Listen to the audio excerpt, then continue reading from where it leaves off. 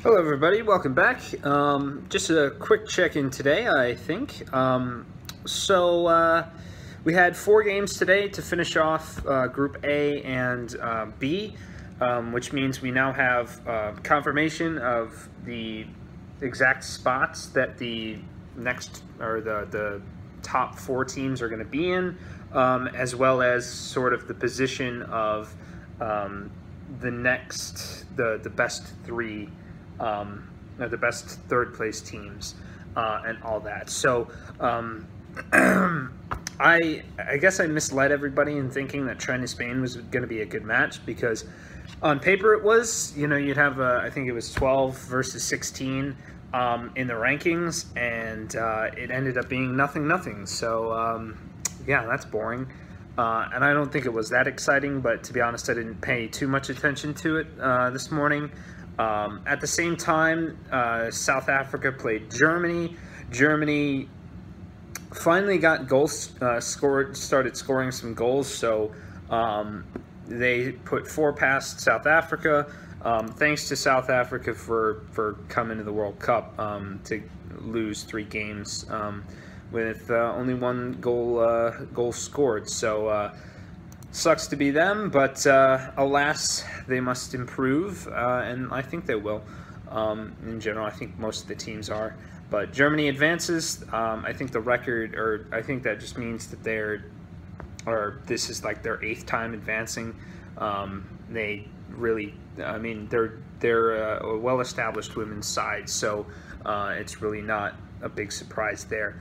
I think the big game was France versus Nigeria today. I think shockingly it was 0-0, and then VAR got involved again, and I don't know. I liked VAR in the Men's World Cup last year, but this year, I don't know.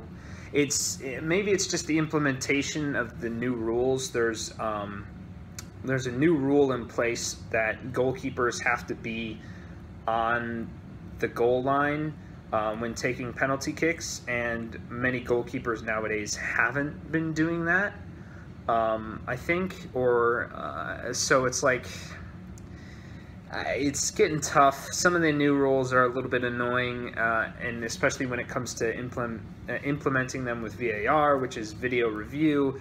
It just gets a little bit annoying, and then I don't know. And so I feel bad for Nigeria, because they probably could have gotten an extra point against France, which would have put them. They would have had 4 points, which would have put them as probably one of the better third-place teams. As it is, they have 3 points, but their goal differential is -2 instead of being -1. So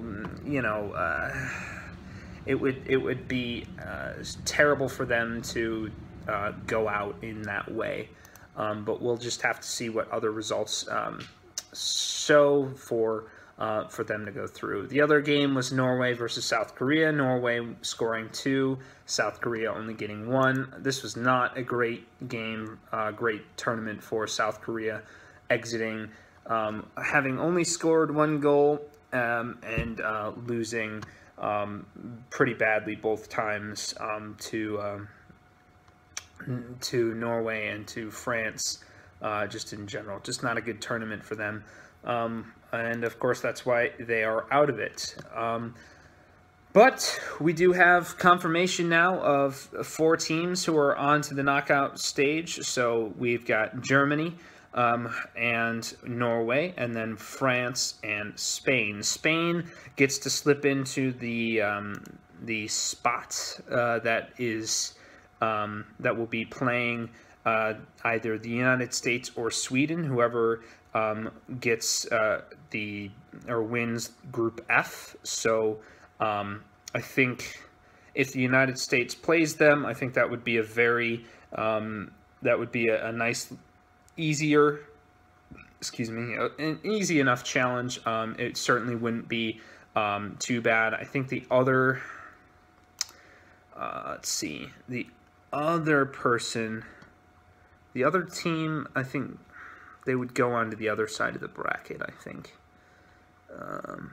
Yeah, I think they would play, let's see. It doesn't say here on that, but they might play like a team. I think maybe England, something like that. Japan? No, they would play a first place team. So they might play like the Netherlands, England, or Italy or something like that. But obviously we want to win the group. I think we have a great chance of doing so, as we have a great chance of winning every game and all that. As far as tomorrow, games to look out for: Italy versus Brazil. That's at 2. And, well, there's only 2 games tomorrow anyway. And then the other one, Jamaica, Australia, should be relatively easy for Australia to beat Jamaica. And depending on the results between Italy and Brazil, we'll see. So far, it looks like if Brazil don't lose too badly, or they draw, or even if they win, that would be very interesting to actually see, because I think that would put 3 teams on 6 points in Group C, which would certainly get